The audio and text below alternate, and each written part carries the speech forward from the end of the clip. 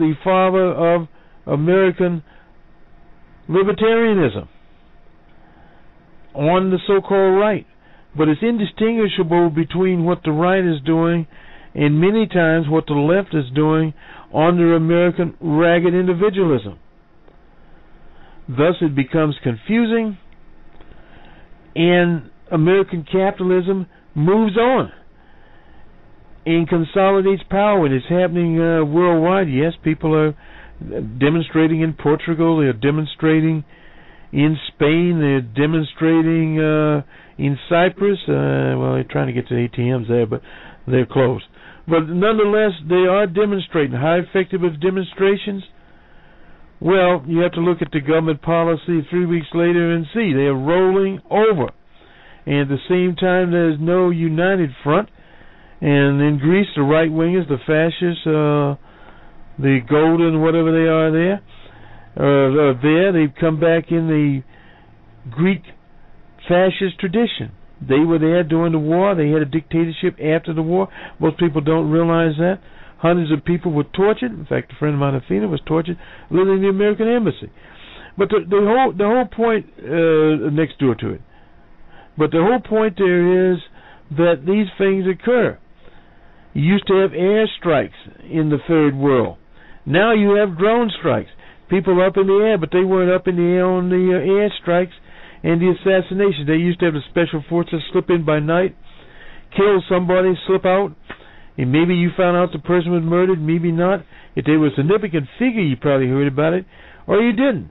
Or a bomb dropped there and it dropped. But now that this is, quote-unquote, the new space age of weapons, President Obama is a war criminal because he's directed drones, supposedly. Well, that's been the policy of the U.S. back to Harry Truman. Truman dropped the atomic bomb.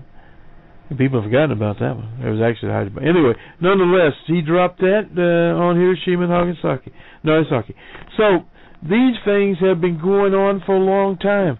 They have evolved into the foreign policy that Brother Kerry has now to implement. So, in other words, it's a spaghetti bag. The Republicans already see light for 2014 in these retirements. Tim Johnson, the most recent one to retire from South Dakota, because in those states they have enough libertarians there and various types of conservatives, evangelicals, to elect a right-wing senator.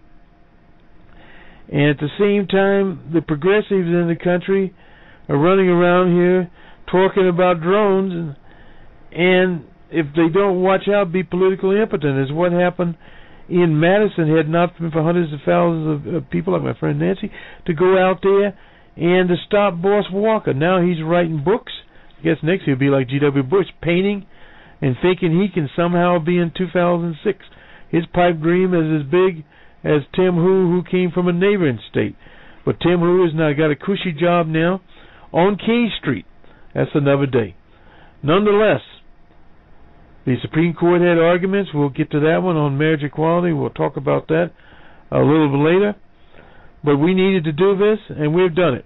This is Boston Red for Libertarianism on the 27th day of March, 2013.